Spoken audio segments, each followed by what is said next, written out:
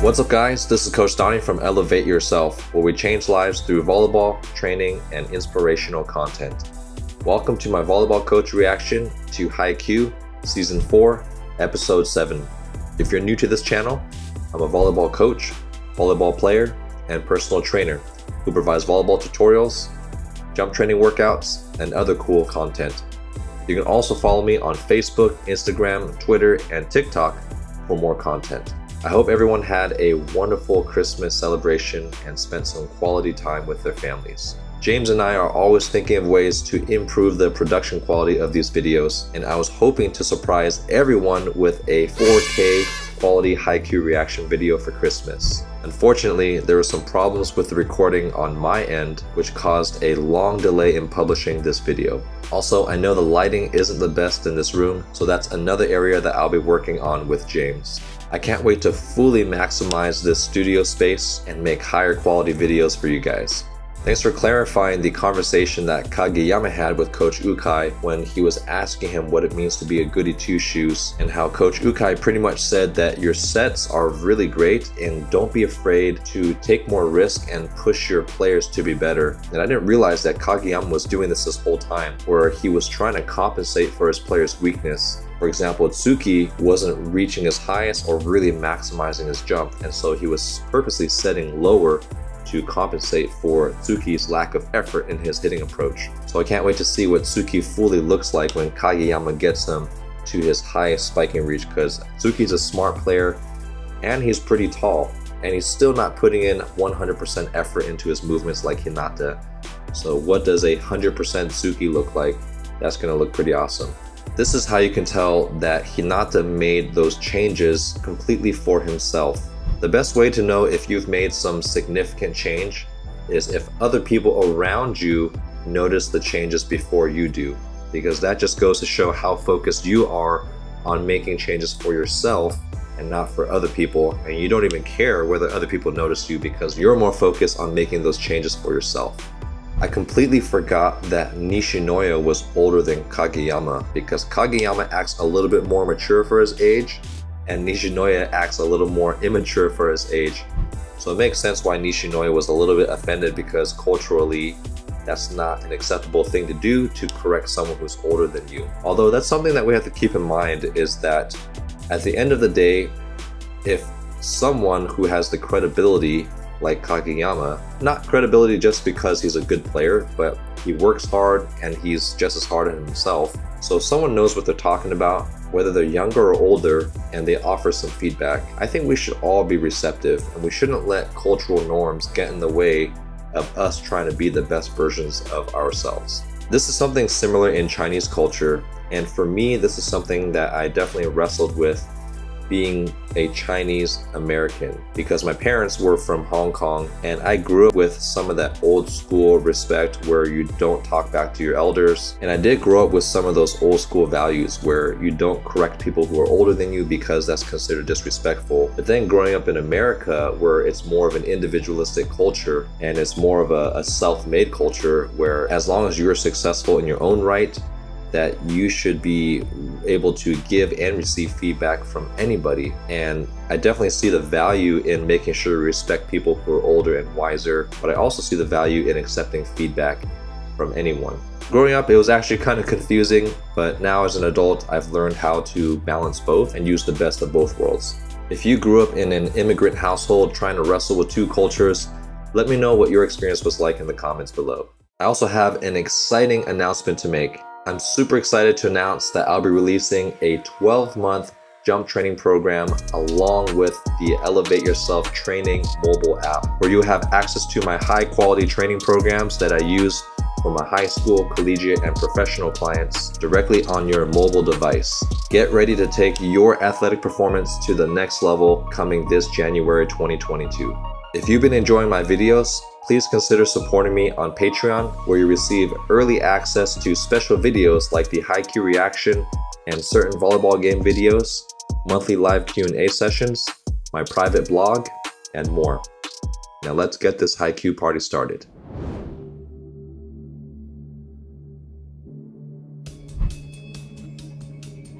Notice that a lot of the scenes open up with featuring the gymnasium. Tech up by 3 points. That was a great animation.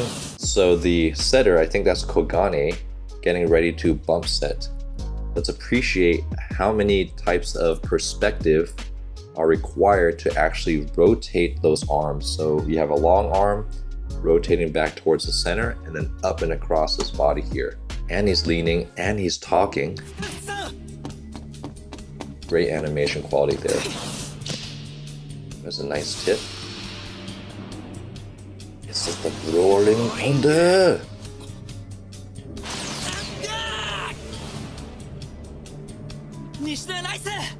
Nishinoya nice. Alright, we gotta talk about that Rolling Thunder 2 technique. A lot of people make the mistake of rolling when they dive because it looks cool. And as you can see, Nishinoya thinks it's really cool. But the good thing about Nishinoya is he only does it when he has to. Unfortunately, a lot of people do it unnecessarily because it looks cool.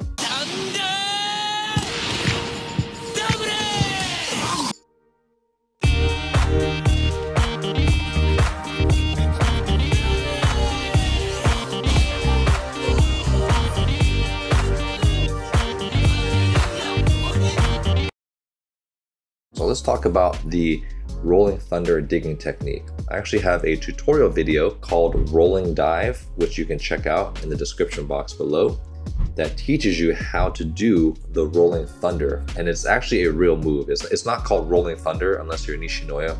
It's just called a Rolling Dive. You usually use this when you have to dig a ball slightly to your side. You can't really do this when the ball is in front of you, especially if you're a female, because then you're gonna land on your chest. That's painful for both males and females, but especially females. So if I'm digging a ball that's outside of my platform range, meaning if I cannot reach it with 2 arms, then I have to extend my 1 arm a little further. And in order to dive safely and to get up quickly, I want to extend my arm and roll on the back of my shoulder. And if I form a straight line from my arm to my rib cage, it kind of creates a barrel roll where it allows me to safely roll my shoulder to dissipate energy, but also roll me back on my feet so I can get up and play right away. This technique was actually created by the Japanese national volleyball teams as a way to improve their defensive ability and to get up right away. And it was adapted from their Japanese martial arts. If you study jiu-jitsu and judo, you'll know that rolling is a basic technique to be able to dissipate energy and fall safely. Nishinoya nice!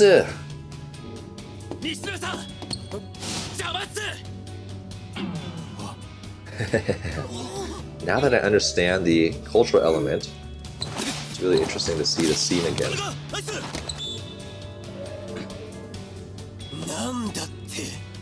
Nandatte. I don't think I've ever seen Nishinoya get upset at a teammate. Very black and white.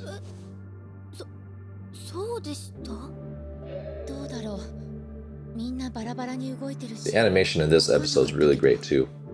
I feel like I'm holding my breath this whole time, waiting for some of the lower quality animations. Aha, black and white.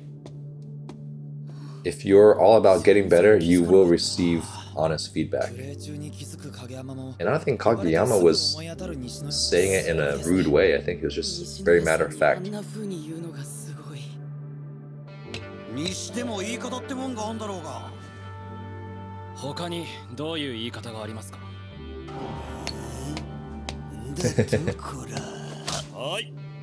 So he's also offended? Uh-oh, Suki's getting involved. That means Kageyama's gonna get more upset because Suki's job is to get under people's skin.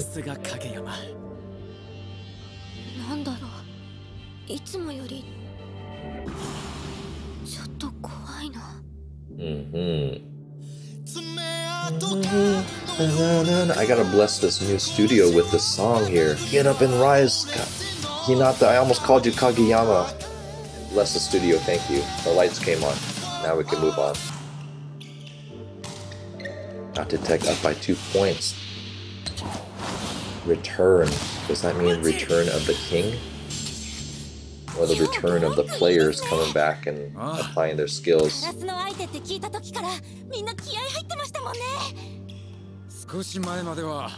everyone's pumped up to play Karasuno. I mean, they just won the biggest tournament. What's funny is that at the beginning of the year, nobody cared about playing Karasuno. From losing so many matches to... Nice key! Oh no, Kageyama's getting more frustrated.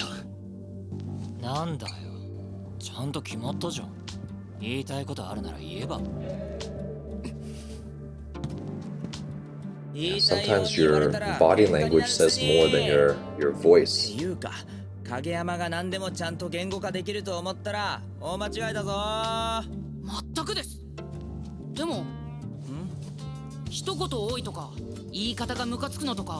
Hinata knows Kageyama the best.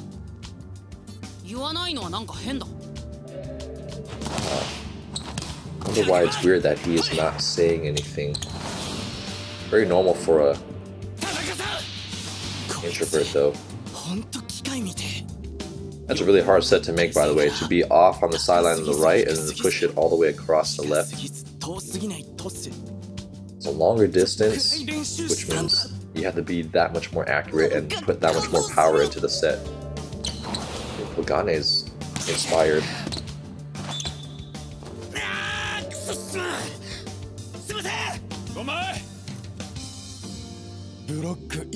You ever noticed that a lot of these angles, this is where I don't know if the director is motivating some of these shots of how the figures are drawn, or whether this is something that the animators are saying, hey, I think this would be a cool angle. But imagine if the average person was going to direct this anime, most of the shots would kind of be head on, right? When you're thinking about filming somebody, you just want to film somebody head on. But so far, only a couple minutes into this episode, I've seen like 6 or 7 different angles of Kageyama. There's kind of like a low 45-degree, low straight on, you know, back of his head. And I think that just makes the storytelling a lot more interesting. It makes it more realistic. But something to think about, because I just noticed that every time I see a still image of Kageyama, or like a slow animation, it's a slightly different angle, and that really shows the skill level of these animators in this episode. Like even here, you see how it's kind of a side 30-degree angle looking at Coach Ukai.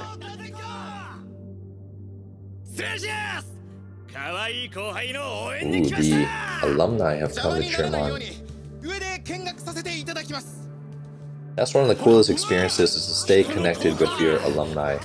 And if your alumni, to connect and try to help improve your former underclassmen. And they even brought the banner.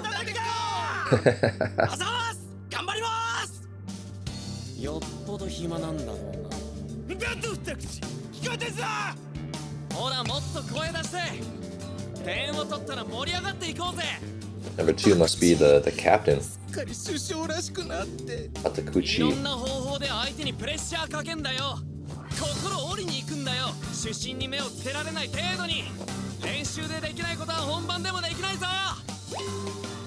If you can't pull it off in practice, you can't pull it off in a game. I like these motivational phrases.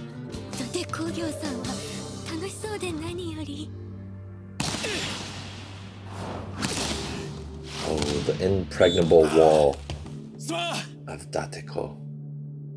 Hey, keeping it close though, it's a 3-point game.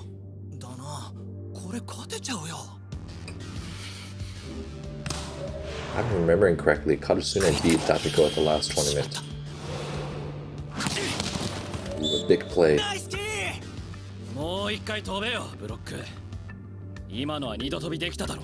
Yeah, middles need to be able to block twice, especially if it's right down the middle. Now Tsuki's turned on his irritating mode.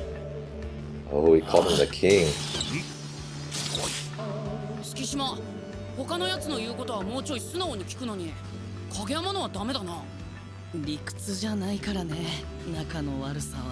I think they are the same age though, so I think Tsuki would be... He doesn't have a problem listening to upperclassmen, but people his age or younger, he probably would have an issue.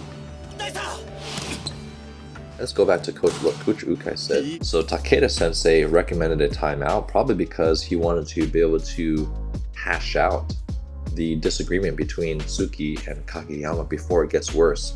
I think in general, that's a good decision, but I like Coach Ukai's decision even more to let them figure it out and let them fight, especially if it's a practice game, because at some point you have to let your players figure it out on their own. Now I'm talking about specifically the social and emotional challenges and the mental challenges. I mean, you definitely want to give them some guidance, and if it gets out of hand where people start yelling at each other, then you need to calm it down and give them some tools to communicate better. But if they're talking and struggling and arguing a little bit, that's actually a very healthy thing for relationships. The main benefit is you get to see what your team looks like under this type of duress. And the second benefit is you're giving them an opportunity to see if they can come up with their own solution to this dissonance. I really like the patience of Coach Ukai here. You don't want to baby your teams. You want to let them be human and let them be siblings, because that's how they become closer, is when they fight and you resolve it and you make up, you become so much closer. Ooh, forced Asahi to hit out. That tends to happen after you get blocked a couple times. You start to make some swings. Oh, and make the damn point. That was intense. That was rude. I miss those halftime animations where they aim at the bottles and do different serves. Not a fan of this heavy bird here. I think I've said that before.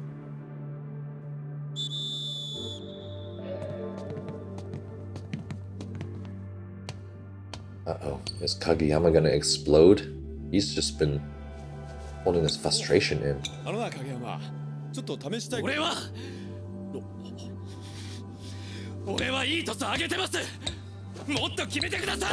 that's some intense animation there. We gotta watch that again. Notice that the edges of his lines are all scratchy and thick and vibrating. That scene alone was gotta be so difficult to animate.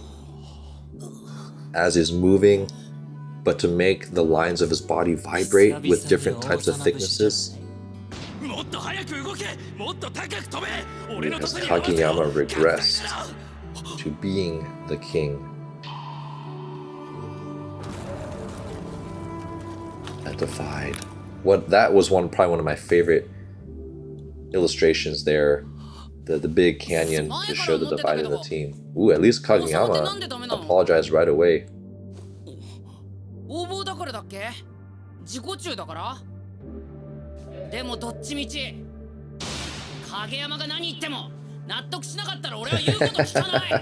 That's a good way to deal with some of your teammates. Just ignore them if they're acting stupid and you can't do anything about it.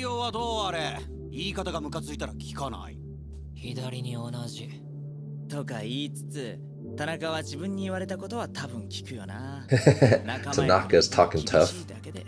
He doesn't really do what he says he's gonna do.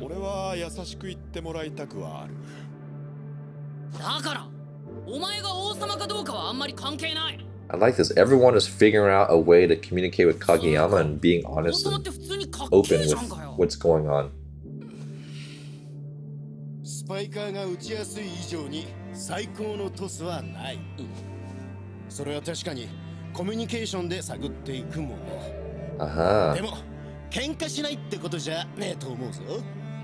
Wise words. Let's read that again. Nothing beats a set that's easy for the spiker to hit. Totally agree with that. That's kind of the technical role of a setter.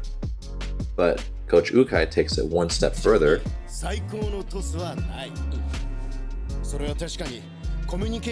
And the only way to find out what makes a perfect set for a particular player is to communicate with them and to figure out what works for them, but then also knowing how to push them.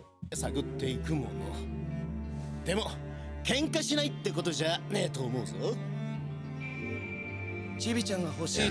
and through that communication you might have some disagreements, but once you figure it out, That's when you know the perfect type of set your hitter needs.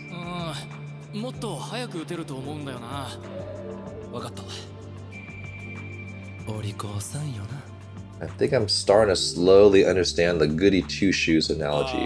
Still think it's an odd phrase for that.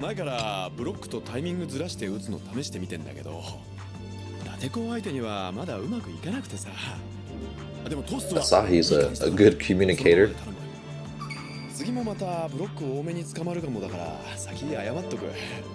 Apologizing ahead of time. So polite.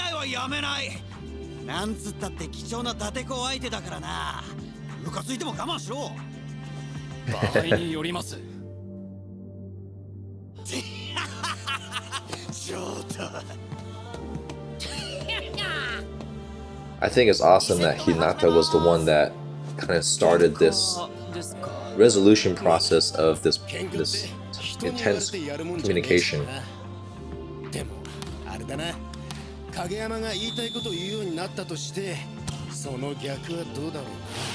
Yeah, if everyone communicated what they needed and what they expected of each other.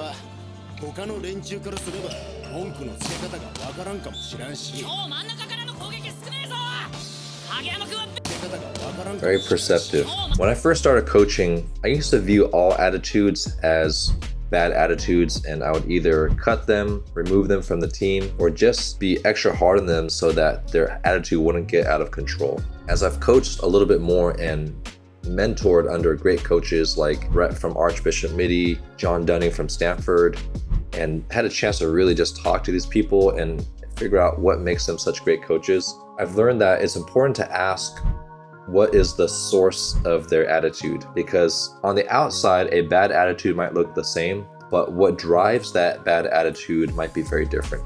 Now, it could easily be that a person is just a brat and is spoiled and gets what they want at home. That's fine, right? Those are the players you don't want on the team. But sometimes you might get those special players that they have bad attitudes because they're just so intensely competitive that when other people around them are not trying their hardest, they lash out at them. And I actually think that's a great quality to have. Some people are born with it. Actually, I think a lot of people are born with it when they're like that young. Some people learn that, but it's important to decipher between the source of that bad attitude, because those are the players that will really lead your team in the future.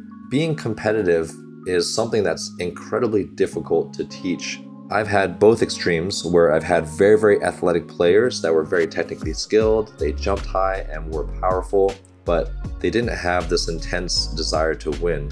And so when it came to game point situations or the will to motivate your team to come back from being down, they're the ones that wouldn't lead the charge and the team would just perform exactly the same. And I've had the other extremes where I've had less athletic players that were incredibly motivated and they ended up getting way better than everyone expected them to, and they would somehow figure out a way to get the team back on track, and even being down 2 sets, they would come back and win in 5. And they're the ones that want game point to finish the game and feel the pressure and win the game for the team. The challenge is teaching these players how to use that fire in a productive way. And that takes a lot of patience, because along the way, they're gonna piss a lot of people off and they're gonna frustrate you because they don't have the tools yet. They just have this burning desire that hasn't been tamed yet. But once you could teach them how to use that fire in a productive way, those are the special players. Those are your Kerry Walshes, your Kobe Bryants, and so on.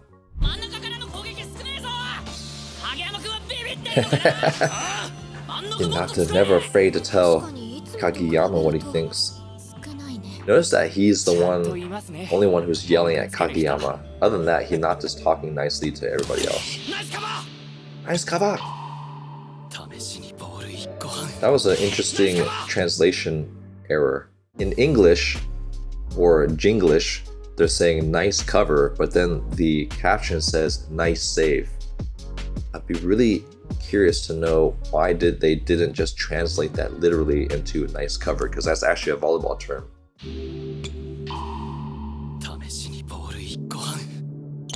1.5, trying to get Tsuki higher now, huh?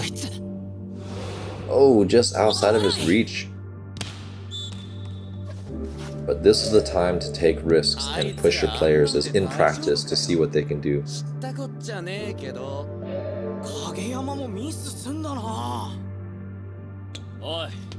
Oi.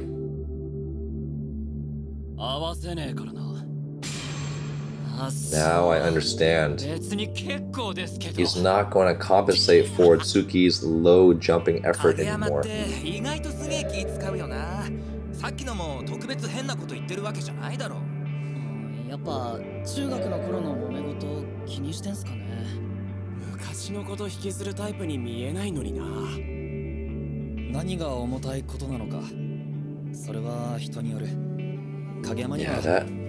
that memory from junior high, that was a much needed experience for Kageyama. And that's probably why Kageyama snapped back right away, because he never wanted to do that to a team again and feel that loneliness.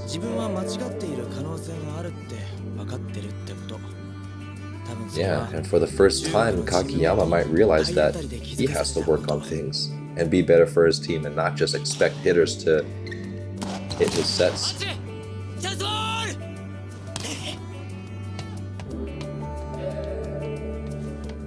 Oh, it's gonna get Tsuki again. Oh, look at that backswing from Tsuki. I don't think I've ever seen Tsuki with those type of mechanics.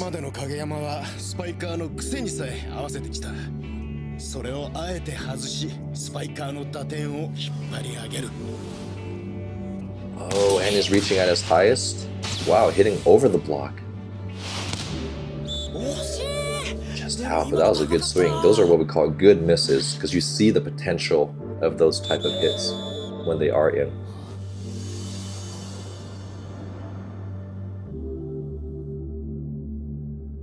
Oh, and Kageyama is satisfied. You can fly.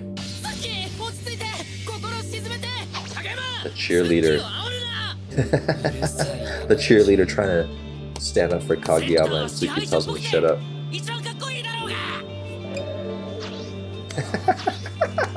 That's such a strange animation there. Combing his hair down. I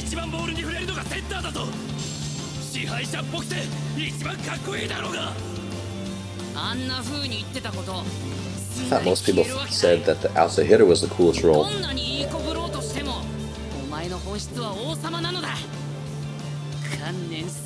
gonna crown him with a towel?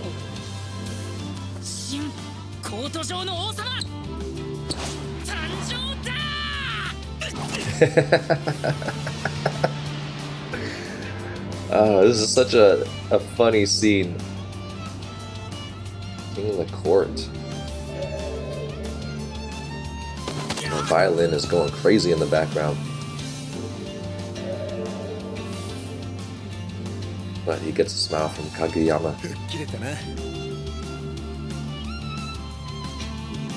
It's a rare smirk.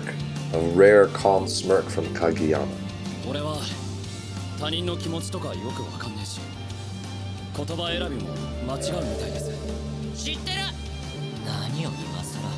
Alright, this is like a still image, so I've had a chance to somehow process everyone's body.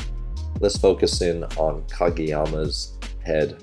You notice that the ear on the left and the ear on the right are not symmetrical.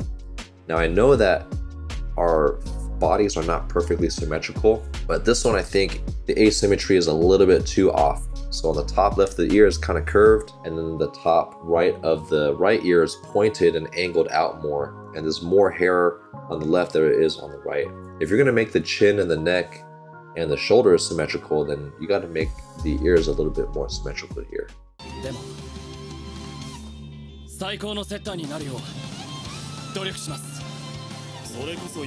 Wow, what a full circle from Kageyama to expect everyone to hit the ball. Gosh dang it, hit it. Versus, I'm gonna get you guys better. Sweet little boy. Everyone's ganging up on Tsuki now. Get a taste of his own medicine.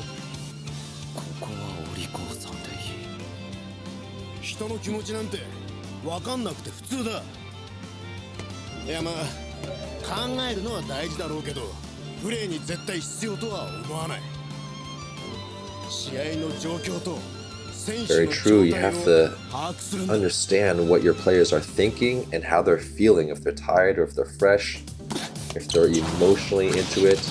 Oh, now Tsuki's crushing it. He's actually max jumping.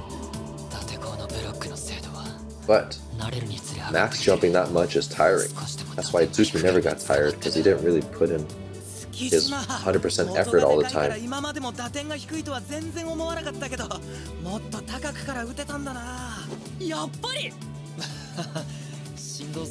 I noticed this whole time Hinata has not played, and they haven't shown the other middle.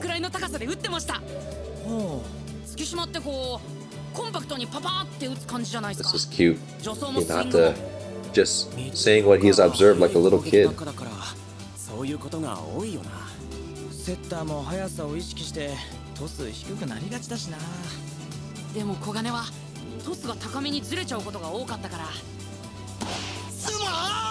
Oh, he's drawing a memory from when Kageyama was setting him. So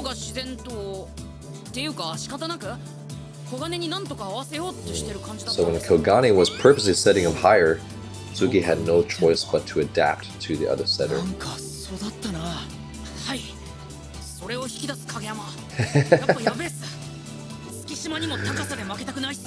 Hinata's just in the zone, even though Suga was referring to him and not Tsuki. Hey, I thought Tanaka was working on a sharp angle.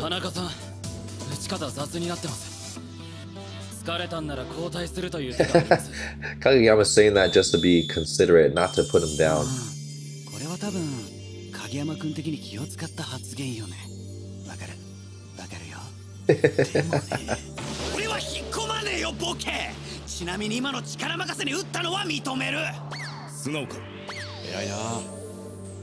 Like that, there's just more open communication with the team. That's right.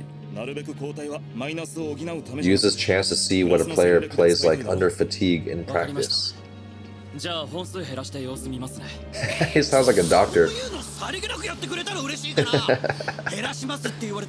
will keep an eye on his condition.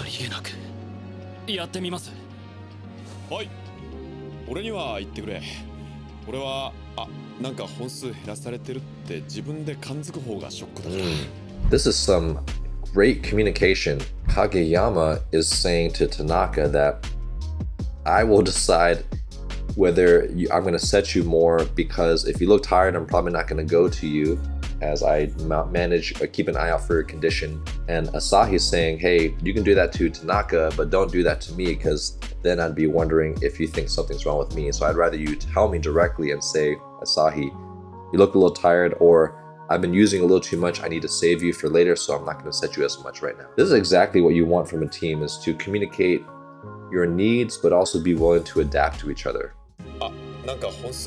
His hands out like, you must listen to me. This is the, what's this? Nonchalantly, teammates' condition. Tell me how others feel, the state of the game. People don't realize how much setters have to keep track of. Not only do they have to know who's hitting well, they have to know how the blockers are blocking. They have to know what the matchups are. Like, do you have a short outside hitter against a big opposite hitter? Do you have a tall middle on your side versus a short middle? Then you have to keep track of whether the libero in the back is going to dig you if you choose to dump. And on top of that, you do have to keep track of how your team is doing emotionally and mentally, and can they handle the type of set that you're going to give them at the right time, or are you setting them too much or not enough? Being a setter is physically challenging, but mentally, I would say honestly, it's more mentally challenging. I would rather have a setter who's not as great at setting technically, but can manage all those things really well in their head, than to have a setter who has a perfect sets, but is not tracking anything, whether it's the opposing blockers, your hitters, their mental state. The setting position is definitely more of a mental position.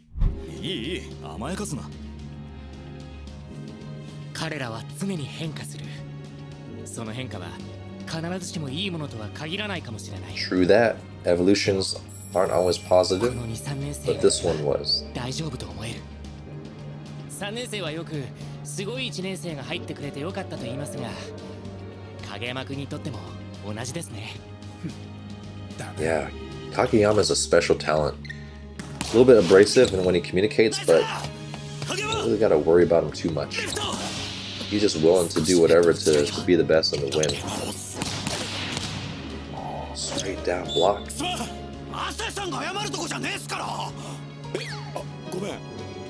More communication.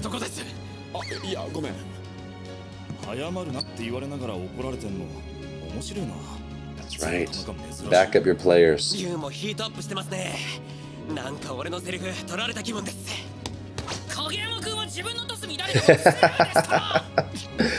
Hinata inserting himself, not letting Kageyama get away with anything. I love it.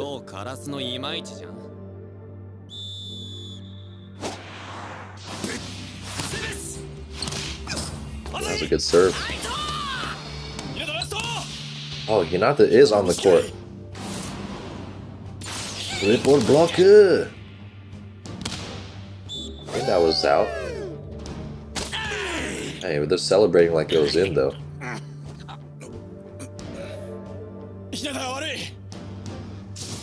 That's a good swing against the triple block though. That's a great image there. Let's pause it. You see how Hinata's like fully rotated across his body, like he put his whole body into the ball. That's how you spike powerfully. It's a great still image. Date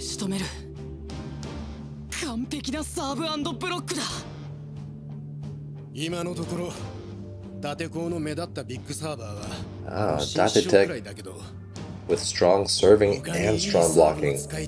That's a good combination because if you serve tough, they can't pass the ball well. We don't pass well. You set a predictable offense, you have more time to set up your huge block. It's very similar to the Russian style of volleyball.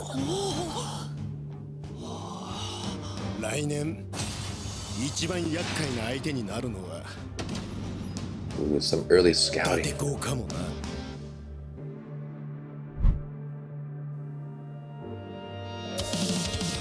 Always remember that drumming intro. Here's my immediate reaction to episode 7. I love that they dedicated an entire episode to the evolution of a team's communication. Again, this wows me to how much depth Haikyu has. It's not just the technical development of each position, strategizing against other teams, strategizing your own team, but also developing one of the most critical aspects of volleyball, which is one of the greatest team sports, communication. There's no way you can win at a high level without strong communication. And that just goes with how you're communicating with your words, what you communicate with your body language, but also how you listen. A lot of people think communication is just a one-way street. It's about what I say or what I communicate, but communication is a two-way street. It's about how I perceive things and how I am willing to listen to my teammates and be better for them. And I think that's what's really special about Kageyama's evolution. He didn't necessarily learn how to phrase things better. I mean, that did improve this episode. But more importantly, he learned how to listen better and how to meet the needs of his players better. Also, next episode is Season 4, Episode 8. What's special about this episode is, for those who've been following me since the beginning, when I was watching Season 1, I accidentally reacted to Season 4, Episode 8.